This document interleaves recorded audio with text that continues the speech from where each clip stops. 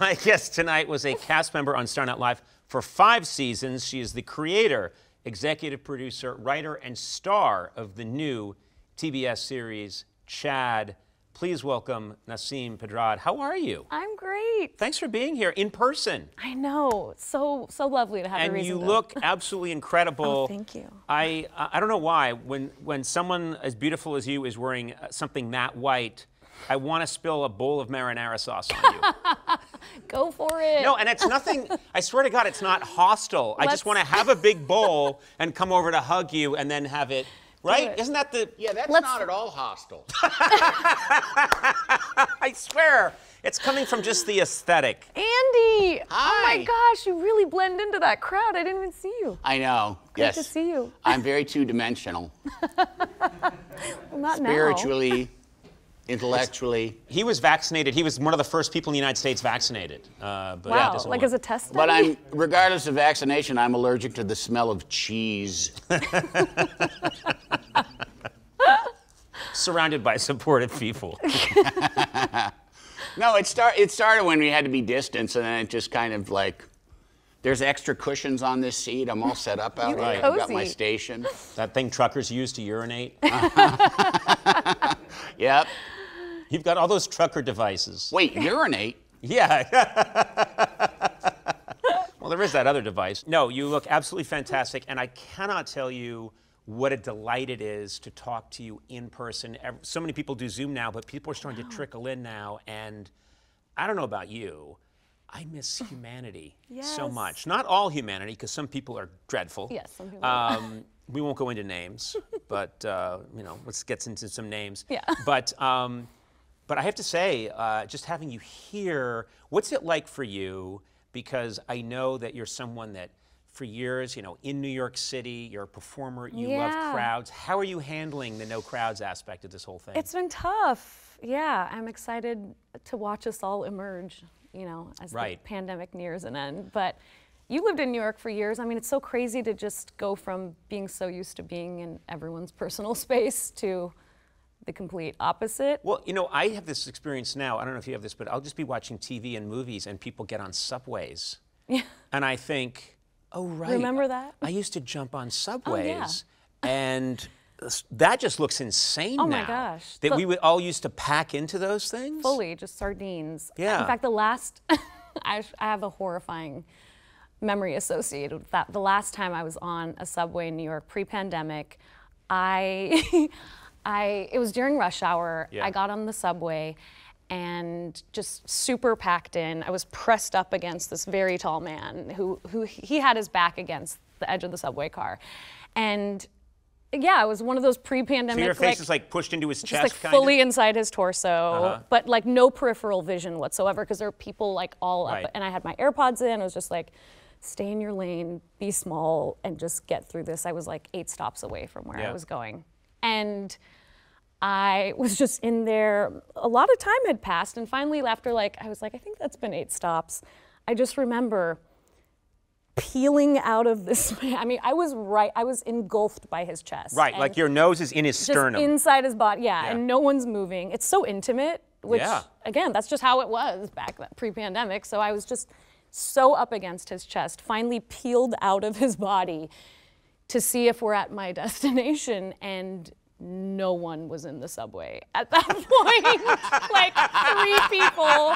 Everyone had were cleared left- out. Everyone. Probably a while ago. Probably. And I'm like, how long was I just inside this man's body for absolutely no reason? I love the idea. I'm just picturing the completely empty car, and he's there, and you're just, and there's no one. No one. It's like one lady 20 feet away, and I'm just backing out of the subway looking at him like, how could you not tell me? And he was like, haha, that was hilarious. Yeah. Just fully And found it so your funny. impression is on his chest. Yes. You're absolute. Please save me from myself. Why didn't you tell me?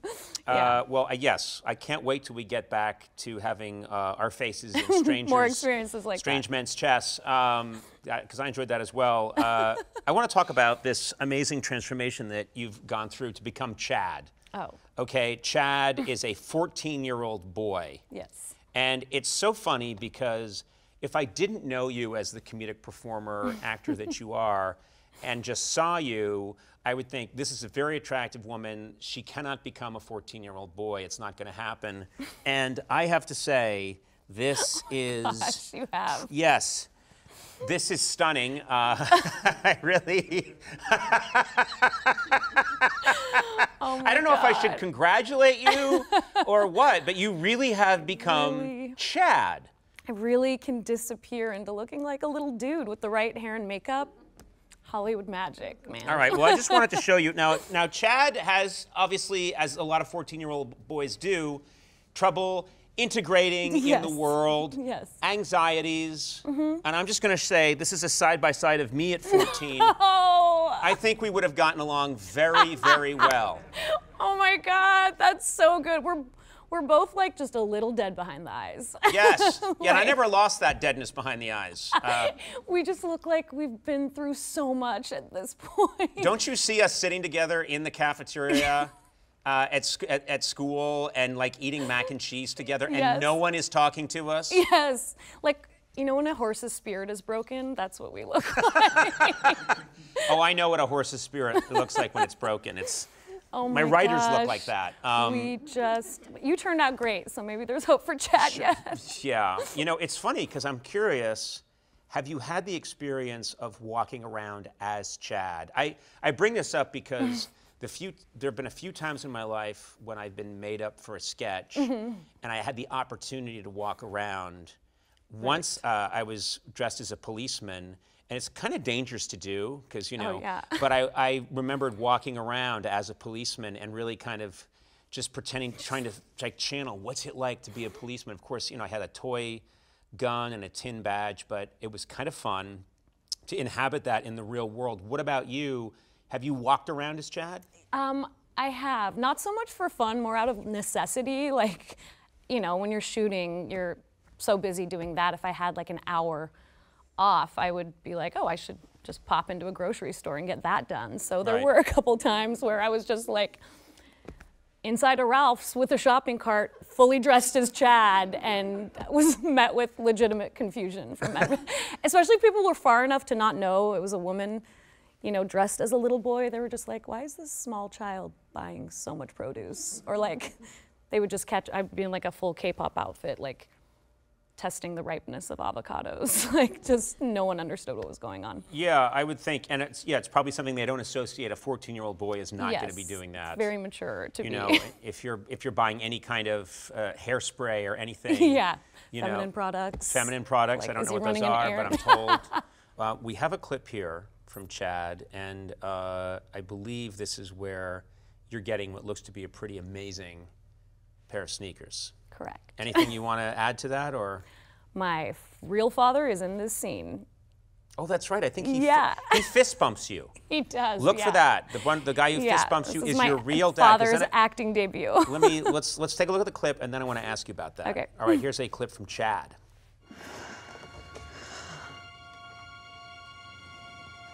Are these the shoes? These are the shoes. These are the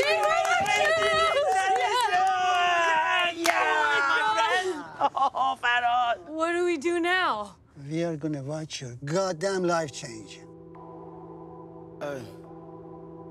Lamb talk, yeah, lamb talk, Lamborghini. Lamb talk, yeah, lamb talk, Lambo. Lamb talk, yeah, lamb talk, yeah, lamb talk. You know what? I'm going to say this. He's not bad. He's pretty and that good. look he gives to camera on his line, it's almost like he's a little too into it. We didn't tell him he was going to have a line because I didn't want him to get nervous.